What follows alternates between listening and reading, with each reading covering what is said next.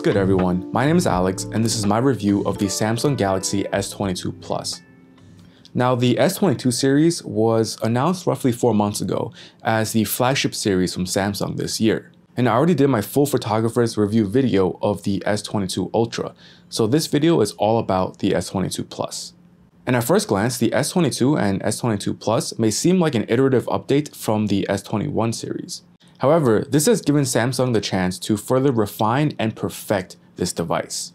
And full disclosure, I purchased this device with my own money in order to test and provide an unbiased review. So if you want to help support my channel, definitely give this video a thumbs up and subscribe. Now, spoiler alert, the S22 Plus is the one Android phone that I can recommend to anyone without hesitation. It's bigger than the regular S22, which means bigger display and better battery life. But it's smaller than the S22 Ultra, which gets a bit hard to use with one hand. The S22 Plus is also cheaper than the Ultra, while it has most of the same core components, so has very similar performance. So really, the S22 Plus is the Goldilocks phone. In other words, it's just right. However, this doesn't mean that the phone is perfect, so let's get into some of the details. Starting off with the build and design, I think Samsung really nailed it with this phone. Of course, it's subjective, but every time I pick up the S22 Plus to use, it just feels so premium and solid. The matte back has a soft touch finish that hides fingerprints fairly well. The camera bump is nicely integrated into the corner, and I think it's one of the more streamlined camera bump designs. But this year, it's a two-piece design, unlike the S21 series where the camera bump was integrated into the frame itself. And speaking of the frame, the shiny edges create a nice contrast against the matte back, and the only buttons on the phone are on the right-hand side. I think the buttons could be moved down slightly because the volume buttons get a bit hard to reach, but that's just nitpicking. Overall, there's nothing cheap feeling about this device at all. It feels extremely premium and just as nice as the S22 Ultra. Moving on to the display, the S22 Plus has a 6.6-inch Full HD Plus 120Hz AMOLED panel. The screen is bright, colorful, and exactly what you expect from Samsung. It gets super bright outdoors even in direct sunlight. The glass on the front is flat, which I know a lot of people like, but personally I prefer slightly rounded edges, especially for edge gestures. The bezels are nearly non-existent and symmetrical on all sides. Watching videos or playing games on this phone is a truly immersive experience.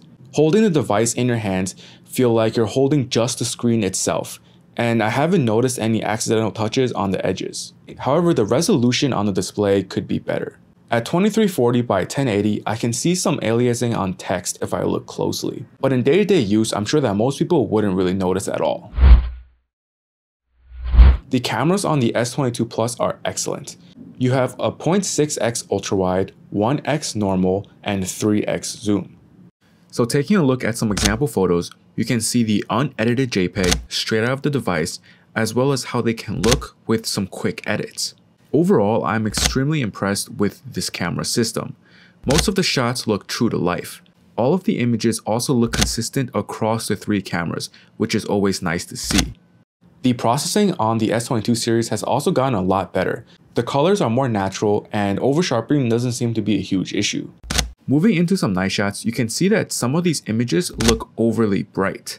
I find myself wanting to lower the exposure overall to get a more natural looking shot. There's also the ability to shoot computational RAW with the Expert RAW app. Here you can see we have a pretty difficult scene to capture. There's some really bright highlights in the middle of the frame with some dark shadows on the lower portion. The default settings were way too bright for this scene. You can see the computational photography at work with the slightly lifted shadows and HDR in the sky. At this next location, I am still using the Expert RAW app and trying to capture a dramatic backlit photo. Again, by default, the exposure was way too bright, so I had to adjust the settings to get a darker image. Looking at the unedited file straight out of the phone, it looks underexposed, but this is exactly how I would have exposed the scene if I was using a regular camera. This way, I won't have blown highlights and the shadows can be easily recovered. The built-in photo editor also has a ton of really useful features, like an object erase tool. This is great for some quick retouching, like removing pimples or blemishes from the skin, or even removing whole objects out of the scene. Now let's check out some social media examples. Here you can see I'm using Instagram and it looks just as good as the default camera app. The HDR is working well and the shot looks great with tons of detail. Then I switched over to Snapchat to try and take the same photo to do a side-by-side. And when reviewing the comparison, both images look very similar, with Snapchat having slightly more saturated colors. You can tell especially in the greens and blues. Switching over to a video test with these two social media apps side by side, you can see the Instagram video has a lot more contrast and looks way over sharpened. The Snapchat footage looks more natural and smoother. So from the social media test, it looks like the cameras are well integrated. However, it does look like Instagram could still use some more optimization. But regardless, this is a huge step in the right direction because the S22 series joined the Pixel 6 series in camera integration for social media. Lastly, let's check out some video examples. This is the 8K footage, and while it's impressive to be able to shoot 8K from your phone, I don't really see a noticeable difference compared to 4K. So for everyday shooting, 4K is probably your best bet, especially since you get more versatility with the lenses and frame rate options.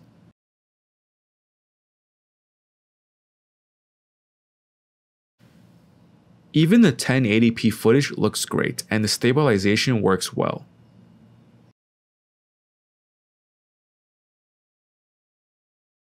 Overall, I am extremely impressed with the cameras on the S22 Plus, and unless you need that 10x telephoto from the Ultra, I think the cameras here are more than capable.